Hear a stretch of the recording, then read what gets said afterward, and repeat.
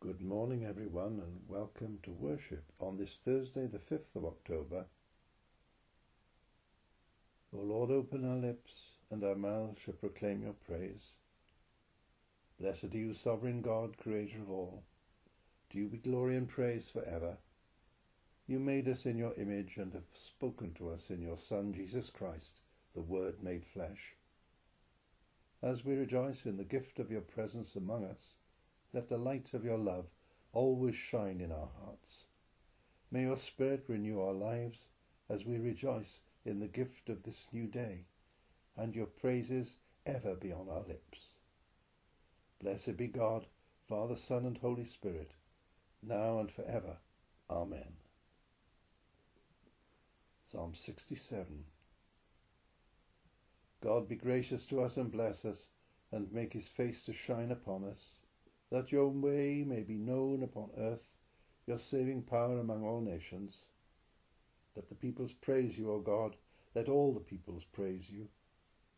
O let the nations rejoice and be glad, for you will judge the peoples righteously and govern the nations upon earth. Let the peoples praise you, O God, let all the people praise you. Then shall the earth bring forth her increase, and God, our own God, will bless us. God will bless us, and all the ends of the earth shall revere him. Glory to the Father, and to the Son, and to the Holy Spirit, as it was in the beginning, is now, and shall be forever. Amen. In the face of Jesus Christ, your light and glory have blazed forth, O God of all the nations. With all your people, may we make known your grace, and walk in the ways of peace, for your name's sake. Amen. Reading from the Passion according to St. Mark. Immediately while Jesus was still speaking, Judas, one of the 12, arrived, and with him there was a crowd with swords and clubs from the chief priests, the scribes, and the elders. Now the betrayer had given them a sign, saying, "The one I kiss is the man. Arrest him and lead him away under guard."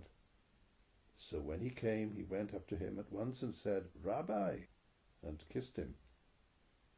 Then they laid hands on him and arrested him.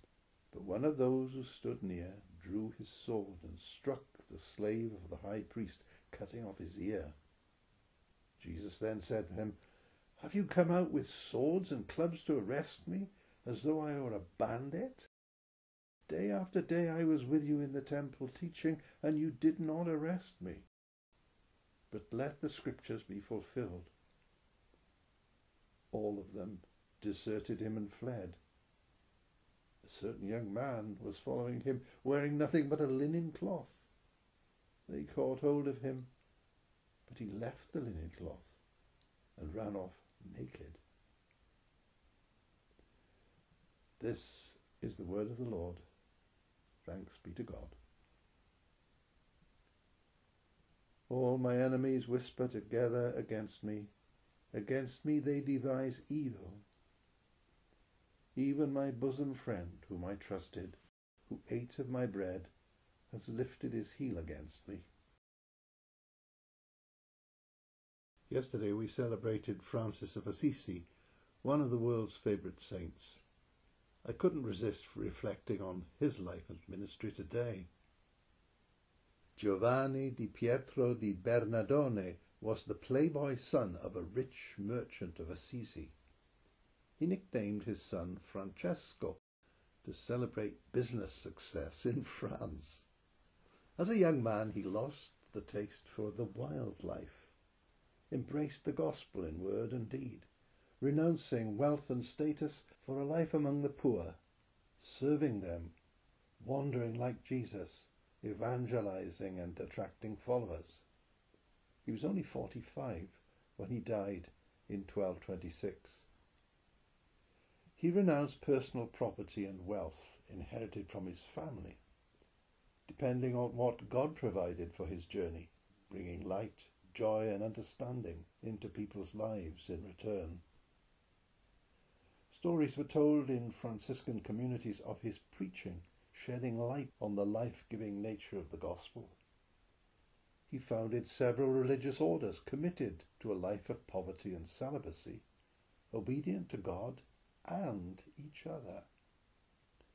Franciscan friaries choose their leaders and aim to govern by consensus without hierarchy, challenging in a hierarchical church. Francis imitated Jesus and the disciples in poverty and simplicity of living, sharing the word of God as an itinerant preacher, relying on hospitality wherever he went, begging food and a bed, giving himself totally to cherishing and encouraging those he met, especially the sick and poor. It's said he kissed a beggar with leprosy, lonely and destitute, shunned by society, to remind him that he was loved and lovable. When he came across a roofless, ruined church and stopped to pray in it, he was moved to start a rebuilding project with his own hands, taking one fallen stone and returning it to where it belonged. He went on pilgrimage to the Holy Land and returned to Italy, importing ideas to reproduce life-sized Bethlehem nativity scenes in churches, turning sacred art from wall frescoes into life-sized images, sometimes using live animals and people. Likewise with the Way of the Cross, though Passion reenactments had been around for centuries earlier in some places. This was to remind people that real things had happened that mattered to them. Intense meditation on Christ's Passion was so central to his life that signs of Christ's wounds appeared on his body. Visiting the Holy Land, he went into no man's land between Muslim and Christian armies, battling for control, asking to meet the Muslim leader face to face. His reputation as a holy man went before him, and the audience was granted. They spoke about God, peace and friendship. Francis prayed for a change of heart. It was a remarkable instance of interfaith dialogue, enhancing those already occurring between Jewish, Muslim and Christian scholars in Moorish Spain. What led Francis to change his way of life so radically is unclear, but a change of heart made him into a man of deep prayer and action, at home in the company of people and alone in wild nature, in silent adoration, so calm that animals as well as people approached and felt safe with him. His life shows us what signs and wonders are achievable in life by one totally given to walking with God. As we recall how our holy brother Francis of Assisi taught us to contemplate our Saviour's Passion, may we be reminded that we too are called and sent out into the world to reveal Christ's love and mercy to others in word and deed. We thank you, Father, for the tasks you have entrusted to us. Help us each day to become more aware of opportunities to serve you in those who are needy, mistreated and excluded. Lord, in your mercy, hear our prayer.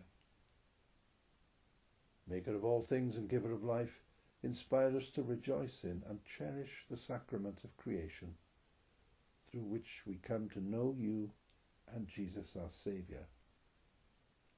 Lord, in your mercy, hear our prayer. Lord, remember your world broken and divided by poverty, injustice and conflict, and make us instruments of your peace. We pray for the needs of the world, especially those places where people live daily in fear of violence and oppression. Yemen, South Sudan, Darfur, Syria, Niger, Ukraine, and Russia. Lord, in your mercy, hear our prayer.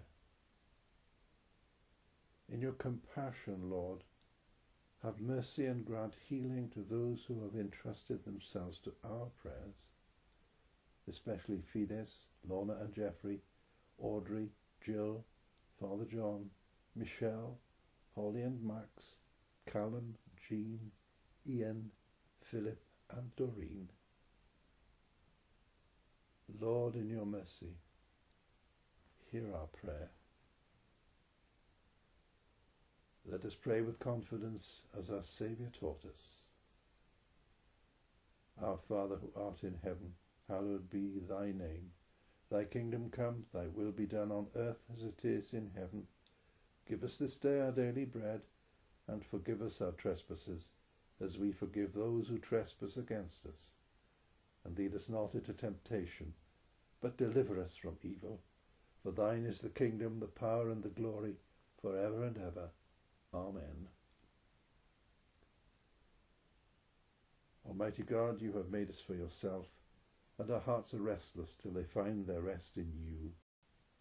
Pour your love into our hearts, and draw us to yourself, and so bring us at last to your heavenly city, where we shall see you face to face, through Jesus Christ, your Son, our Lord, who is alive and reigns with you in the unity of the Holy Spirit, one God, now and forever. Amen. Let us bless the Lord. Thanks be to God. The Lord bless us and preserve us from all evil, and keep us in eternal life. Amen.